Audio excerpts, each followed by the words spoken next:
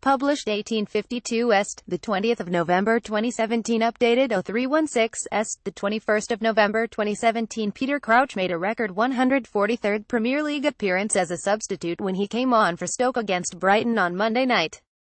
Crouch's 73rd-minute introduction took him past ex-Newcastle striker Shola Ameobi's tally, set between 2000 and 2015, but Crouch didn't seem too happy with the milestone after Stoke's 2-2 draw with Brighton, as he took to Twitter to question whether he should be proud of his record.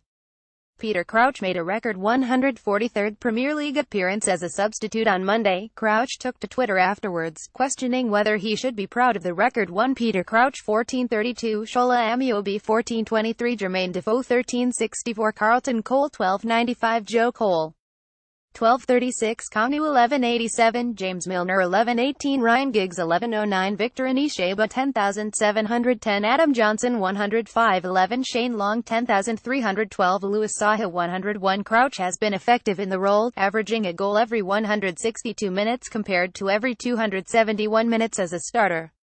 The former England striker, now 36, has shifted towards an impact substitute role in recent years. 8 of his 18 league goals over the last 4 seasons have come after stepping off the bench.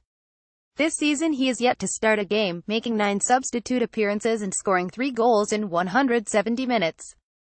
That already equals his previous best tally, set in 16 substitute appearances in the 201,415 season.